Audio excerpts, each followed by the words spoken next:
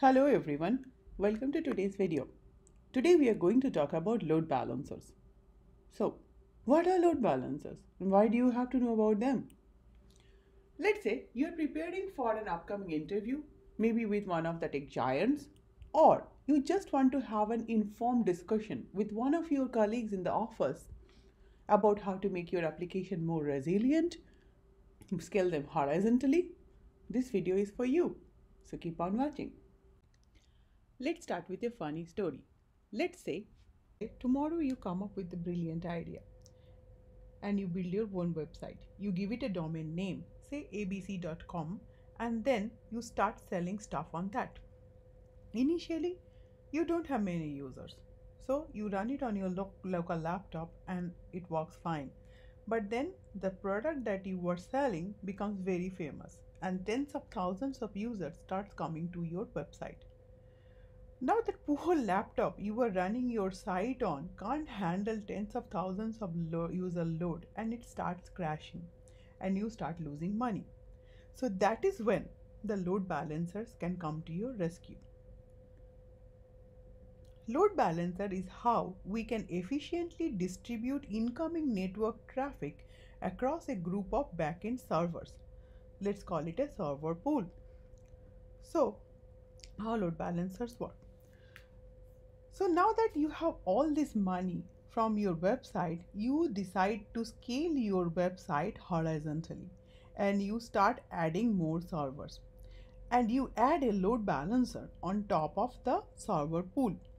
So any client of yours that comes to your site through internet ultimately lands on the load balancer, and the load balancer, depending on many very criteria, can send your traffic to any of the servers that is under its control.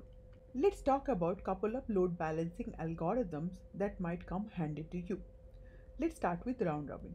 So round robin requests are distributed across the group of servers sequentially. Let's say you have two servers in your load balancer pool. So the first request will land to server 1, the second request will land to server 2, the third request will again go back to server 1 and so forth. The second one that we will talk about is least connection. So a new request is sent to the server that is with the fewer current requested connections. The relative computing capacity of each server is factored into determining which one has the least connections, and load balancer will send the request to that server.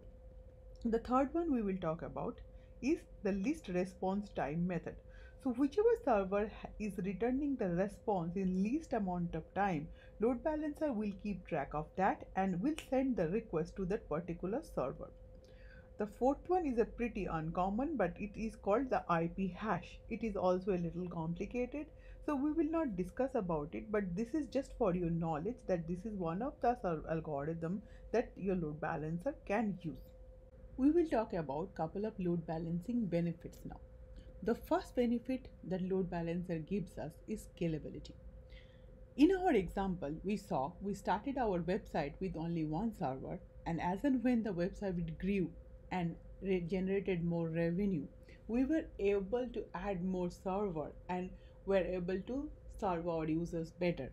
So, what load balancers gave us? It gives us increased scalability. The second point is redundancy and efficiently manage failures.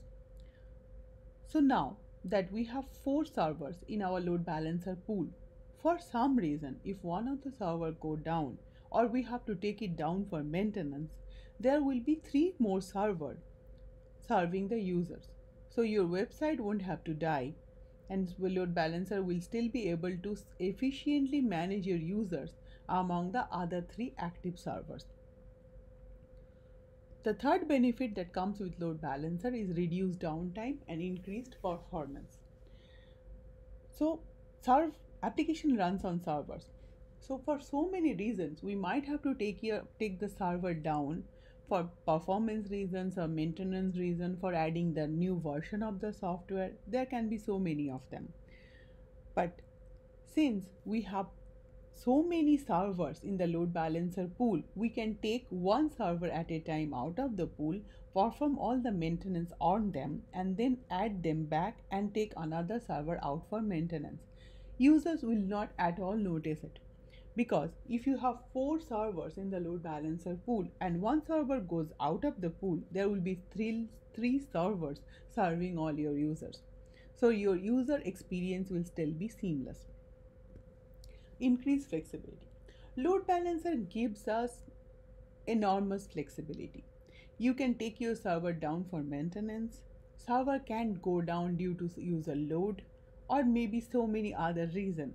But load balancer will still be able to give your user a very good user experience. And that's all about it. We have talked about so much about the benefit of having a load balancer. It might have already given you an idea that what if the load balancer itself goes down? What will happen to your website? Just to get you out of the worry, we can have a load balancer cluster where we can have a load balancer and a backup load balancer. Whatever the active load balancer knows about the servers in the pool, the passive load balancer will also have the same information, and these two load balancer will keep on pinging each other just to know that the active load balancer is still working and it's healthy. For some reason, if the active load balancer goes down, the passive load balancer will get to know about it from its health check and will immediately take over all the traffic, so that your users can still talk to one of the servers seamlessly and can have no knowledge about the load balancer not being available anymore. This will get you out of the situation of having a single point of failure. Let me give you a bit of a trivia at end of this video. You might be wondering, we've talked about a small website handling couple of thousands of users, but how do Google and Amazon with billions of users handle their load? They don't use a load balancer. They use a global server load balancing or GSLB that allows them to distribute their traffic originating from different part of the world to different load balancer.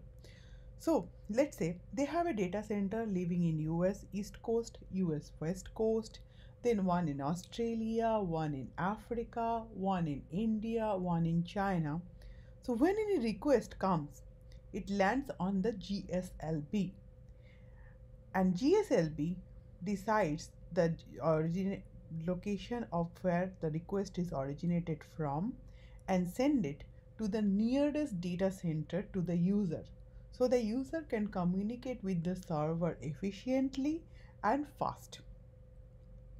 For some reason, one data center goes down, the other data centers take over.